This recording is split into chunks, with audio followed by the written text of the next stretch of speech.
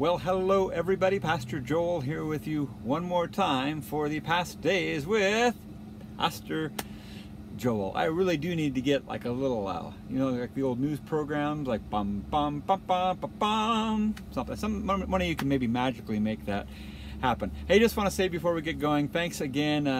Getting a lot of positive feedback for this, and I just want to remind you, please feel free to share this content with people that have a different view of things. I'd like to engage with them as well. And if you're benefiting from this content, you can like and subscribe to the channel. Again, share this with lots of folks so we can get this message out as close as across the street and as far as across the world. Well, this video is part 2 in a little series I started the other day that's called Why We Believe What We Believe. And it's really focused on the most prominent popular teaching in terms of eschatology that affects not only eschatology, but it's really a whole system, a whole framework for seeing the scriptures, known as dispensationalism. You might hear it called the premillennial view. Sometimes it's called dispensational premillennialism or premillennial dispensationalism. Lots of syllables there. But it's the view that includes as some of its primary tenets the rapture of the church, the millennial kingdom, which would be seen as a literal 1,000-year reign of Christ. It includes this coming future sort of demonic human composite antichrist figure that's coming, and all of those things. And to be fair, there are definitely nuances within the view. But if you ever watched or read any of the books, oh my goodness, the Left Behind series, I couldn't think of the name for a minute. That's what that teaching is. A hugely successful book by Hal Lindsey, late great Planet Earth, put out in 1970, sold some 30 million copies. I mean, a lot of the big name preachers that you hear today, John Hagee would be one name, and of course he's a little bit older now, but John MacArthur, he's also a little bit older. Greg Laurie, Jack Hibbs, a lot of guys, and they make these videos, and this is what's really challenging for those of us that have a different view, whether or not you've actually come to full preterism or fulfilled eschatology sort of view. It's just dispensationalism is just so assumed by a lot of believers that wouldn't even know the term dispensationalism, but they just believe these things because they've been told them over and over and over again by these sort of big name preachers, the movies, the books, and all of that, it's really hard sometimes for people to even consider that maybe all of that isn't found in Scripture. But I'm convinced that it's absolutely not. And so just very, very quick overview of video number 1, and you should really go watch that to get some context.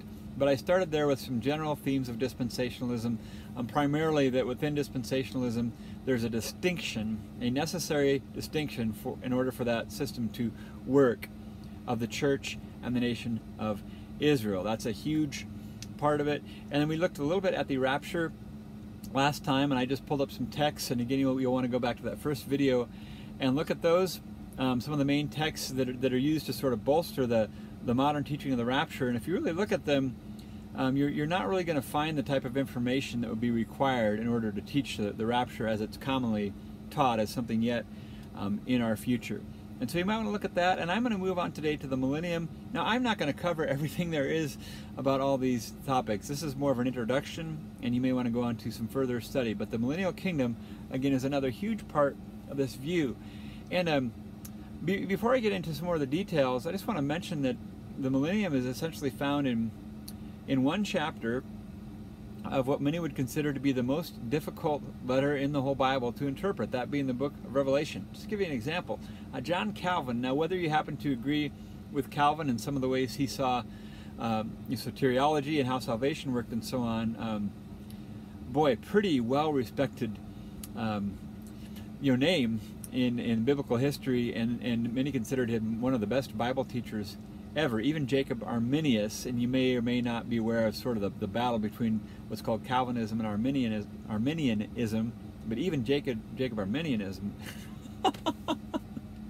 Jacob Arminius said that he thought Calvin was an amazing Bible teacher. The point is that Calvin, he wrote extensively and wrote commentary on I think every other book of the Bible except Revelation, because he said, I'm putting it in my own words, but essentially he didn't feel comfortable writing about it. So if an intellect like that even didn't feel comfortable, we should pause when we've got essentially a whole system of eschatology that's largely built out of just one chapter of Revelation. That's what I'm saying. So just keep that in mind. And what you have to do with dispensationalism is pull different verses from here and there and sort of put them together in ways that I just don't think works very well. But with that said, let's move a little bit into the idea of this millennial kingdom that would be a literal 1,000-year reign within dispensational teaching.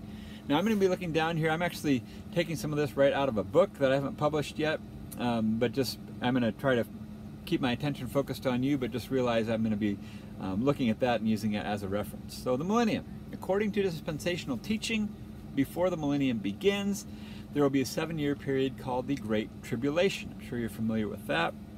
Many people will talk about this, the most sort of imagine things getting the worst they could possibly get, and then multiply that 10 times and put it on steroids, and we have some idea of just how awful the Great Tribulation will be. Terrible, more terrible than anything in the history of the world from this dispensational view. And some dispensationalists believe the church will be raptured before the millennium, thus the before the Great Tribulation, thus the pre-trib rapture. Some believe the church will be raptured in the middle of that, and they believe the Great Tribulation is a period of 7 years. So if you're a mid-tribber, you'd be raptured 3.5 years after the Great Tribulation started. And some would say after the Great Tribulation. And something that seems to have picked up a little bit of steam recently would be what's known as the pre-wrath rapture. So saints would go through that whole period of 7 years, the Great Tribulation, and then be raptured. Now here's something that's kind of funny. Now it's kind of funny to me, and I've talked with other people that had the same view. When I was a dispensationalist, because that's the paradigm that I was initially taught, I thought there were 3 different types of eschatology. The pre-trib rapture, the mid-trib rapture, and the post-trib or pre-wrath rapture. And then I learned later that those were actually part of one system. Like, I didn't even know. You mean there's a whole other way of looking at this?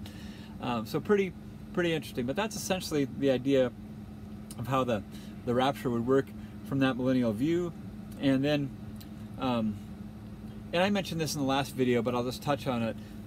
What we might call traditional dispensationalism, some of the earlier writers on this actually saw such a distinction that after the church was raptured, they would eternally stay separate from the nation of Israel, where believers would stay in eternal heaven, and then Israel would be on a literal new heavens and new earth. And now people that hold what's often referred to as a more progressive dispensational view don't see the distinction being quite that dramatic. Well, during this millennial period, there will be a rebuilt temple in Jerusalem. I just want to mention something about that. There's a lot of buzz about this temple that's about to be rebuilt. Not too long ago, there were some red heifers sent from a rancher in Texas, and you just hear these things one after the other, and as if just at any time now, the rapture is going to take place. Well, in order for the rapture to take place, according to dispensationalism's own teaching, the temple has to be rebuilt first.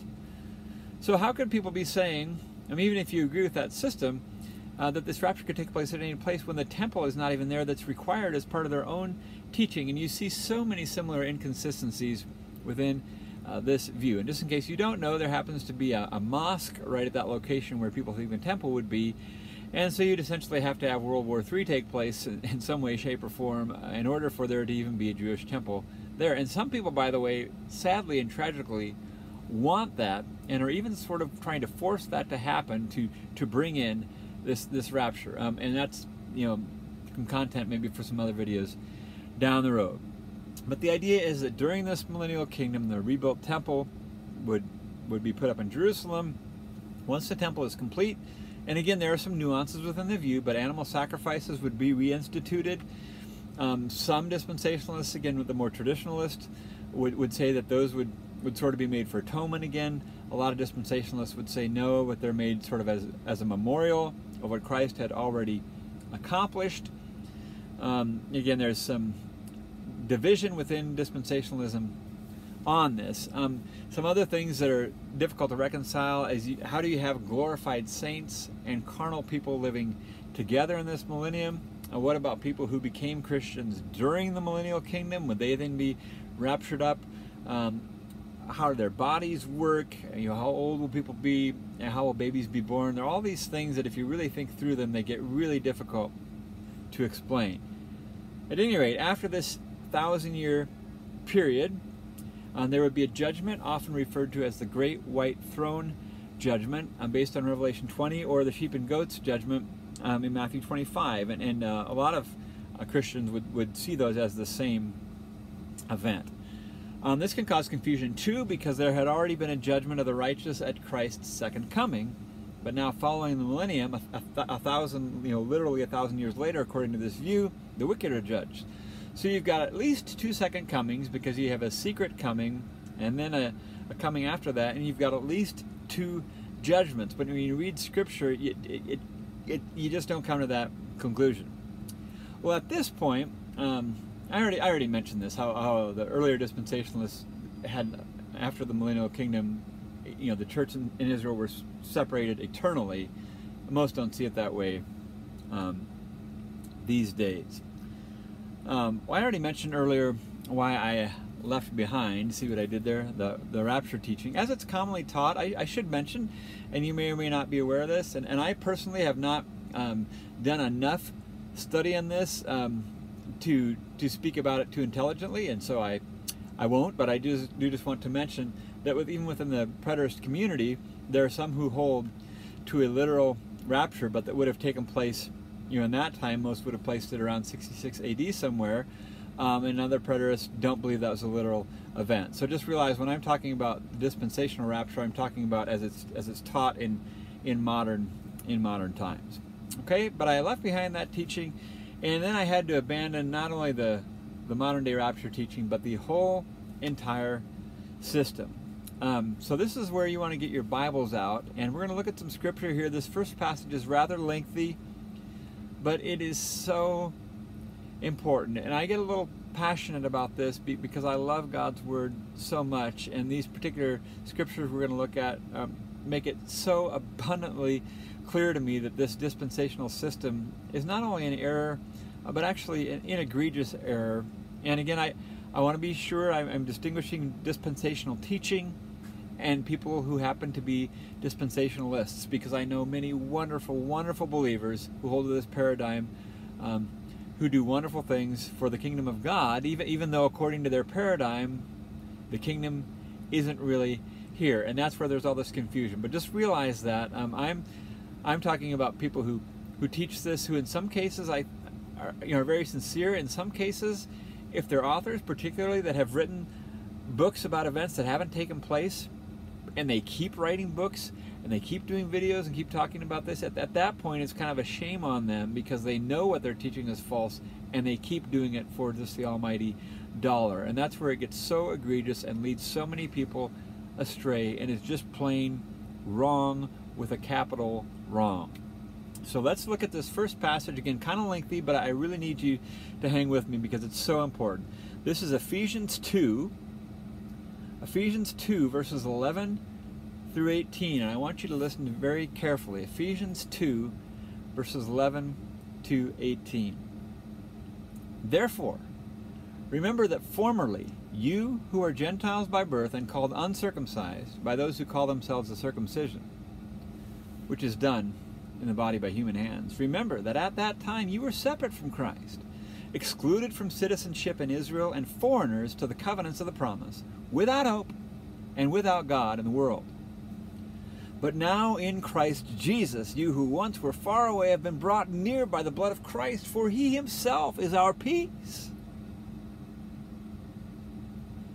who has made the two groups one, and has destroyed the barrier, the dividing wall of hostility, by setting aside in his flesh the law with its new commands and regulations. Now listen very carefully. His purpose was to create in himself one new humanity out of the two, thus making peace, and in one body to reconcile both of them to God through the cross, by which he put to death their hostility. He came and preached peace to you who were far away, and peace to those who were near. For through him we both have access to the Father by one Spirit. I absolutely love God's Word. That is such a beautiful, if not breathtaking, passage of Scripture. Now let me just point out some things that we saw, just listing some phrases right out of those verses. Again, I'm not giving any of my own opinion. I'm not giving any kind of interpretation at this point. I'm just pulling phrases directly out of that text. Formerly you who were Gentiles, excluded from citizenship in Israel. Now in Christ Jesus, you who once were far away have been brought near by the blood of Christ, who has made the two groups one and destroyed the barrier. His purpose was to create in himself one new humanity out of the two, to reconcile both of them to God through the cross. For through him we both have access to the Father by one Spirit. Ladies and gentlemen, can I still say that? I did. I don't know how I missed this for years, but I did. It's amazing how much my presuppositions affected my reading of the Bible. Presuppositions being things I brought to the text, things pastors had said, things I had read, denominations I've been a part of, all these things that I assumed were right out of Scripture. And some of them were, but many of them were not. I'm so grateful that God was patient with me. I had to repent of some of those things, and that he gave me a hunger for his word. But again, all those presuppositions I brought to the text, and we all have them, really affected my ability to understand some of what the Bible was saying. But as I continued to read and study, it became apparent that the bringing together of the Jews and Gentiles was a huge mega theme laced all throughout the New Testament. And I also came to realize that there were no passages, at least none I've found thus far, that indicated that Jews and Gentiles would ever be separated again in the future. Why is that so important? Because dispensational teaching demands that God still has a separate plan for national Israel, Jews of today, and believing Gentiles, the church today. Dispensational teaching essentially unwans what God put together as one new humanity.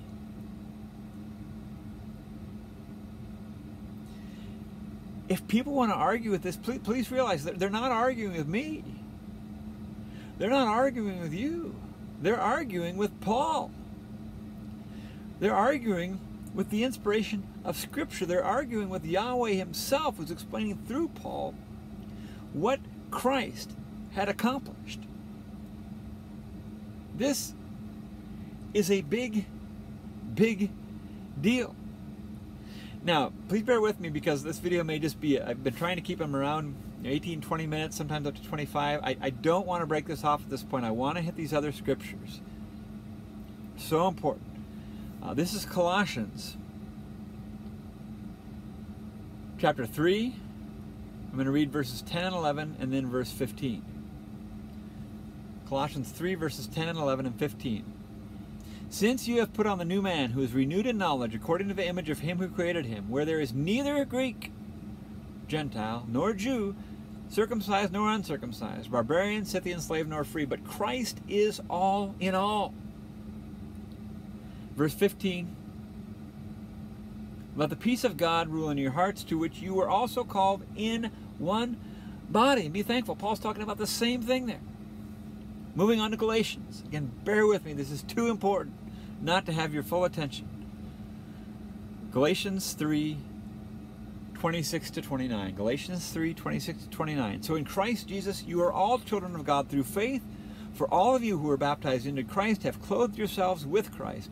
There is neither Jew nor Gentile, neither slave nor free, nor male or female. You're all one in Christ Jesus. If you belong to Christ, then you are Abraham's seed and heirs according to the promise. Now, try to wrap this. It's hard to wrap this up, but I need to share one more scripture that's so very powerful. I remember the first time, this was many years ago now, long before I came into this particular understanding of eschatology, but this just hit me like a ton of bricks. 1 Peter 2, verses 8 and 9. Peter is addressing believers. But you are a chosen generation, a royal priesthood, a holy nation, his own special people, that you may proclaim the praises of him who called you out of darkness into his marvelous light, who once were not a people, but are now the people of God, who had not obtained mercy, but have now obtained mercy. And what you may or may not realize, is so good, is that Moses had used essentially identical language in Exodus to speak of Yahweh's understanding of Israel. At that time, no doubt, at that time, his chosen people. You see it over and over and over in a lot of the, especially in Deuteronomy, Exodus, other places, that Yahweh was Israel's God and Israel was Yahweh's people. So no doubt, at that time, ethnic Israel were God's chosen people in a way that no other nation on the earth was. No question. But today, no way. No way. It's an absolutely an egregious error, an affront, I believe blasphemy to say that today. Because look at the scriptures we just read and what happened, and we know that again, mega theme where Israel was, many of them were going to abandon God, but God was going to use that to bring the Gentiles in, and then was going to completely demolish the wall of hostility, bringing them together as one new humanity in Christ. And Peter takes the same language that Moses had applied to ancient ethnic Israel and applies it to the church, that you are now God's chosen people. You are now the holy nation. You one time had not obtained mercy, but you have obtained mercy now. Glory to God. And so, let me put all this together. And bear with me. This is so important. God's plan from all eternity was to send Christ to reconcile all things to himself so that everyone who believes would become one in Christ. All of the Old Testament prophets and the Old Testament itself looked forward to and was fulfilled in Christ. The entire point of the law was to show the Israelites they were hopeless in their own efforts to follow it. The purposes of the animal sacrifices were to show that the blood of bulls and goats actually could never take away sins, Hebrews 10:4. The priests all failed because they themselves were sinners and because they died. Hebrews 10:9, we have been made holy through the sacrifice of the body of Jesus Christ once for all. All of this being the case, then to quote an old Beatles song, won't you please help me? Help me to understand, why would it be a good thing to go back to a lesser covenant? Why would it be a good thing to resurrect the Mosaic law, which no one was able to wholly follow? Why would it be a good thing to bring back the animal sacrificial system of bulls and goats when Jesus, the perfect Lamb, made a once and for all sacrifice already? Why would we desire to have incompetent, sinful priests rather than the perfect high priest, Jesus himself? Why would we embrace a religious system that takes God's beautiful tapestry of one people made up of believing Jews and Gentiles and unravel it again? Can someone tell me? Does it make any sense whatsoever that the one will become two, and yet that's exactly what happens in dispensational teaching? Pardon me if I'm meddling. But if your great hope, you that might be listening, or you that have a different understanding and you're presenting this to other people, you might ask them this and do it as lovingly as you can. But if your great hope is the rapture of the church, if your great hope is the millennial kingdom, or if your great hope is the prospect of seeing a rebuilt temple whereby God reboots his plan to work exclusively with the nation of Israel, aren't you essentially longing to go back into slavery under the Mosaic law? And how unconscionable that after Jesus has accomplished this once and all for sacrifice, for that we would even entertain the possibility of animal sacrifices. Something so gross in light of what Christ has accomplished. And I would humbly ask you, I would beg you to reconsider. We have a better covenant, a better high priest, a better temple, us, which Christ and the apostles were the foundation of that temple, and is now made up of all believers. Jesus is our hope, not some future coming event, not a rapture, not a millennial kingdom, not an antichrist. It's amazing what's how ignorant people are about what the scriptures actually say and do not say about Antichrist. If that's our hope, we have completely perverted the gospel of Jesus Christ. And we've put the Bible in reverse, and in many ways it's going to keep going backwards into the land of weeds and no return. That's how important this is. Jesus is our hope. Being in his presence is our hope. Heaven is our hope. It's not what he provides or some events that should cause our hearts to leap for joy. It is he himself. And because, yes, Jesus is good, so good, he does give us all things. He gives us every spiritual blessing in the heavenly places, Ephesians 1. But it is he whom we worship. It is he in whom we live, move, and have our being. Christ alone, it is Christ. Then why would we ever wish to go back to something old, outdated, and dead? Do those words sound too strong in terms of the old covenant? Old, outdated, and dead? All I'm doing is quoting the author of Hebrews. But to hear more about that, you'll have to come back for part 3 of why we believe what we believe. Pastor Joel saying, bye for now.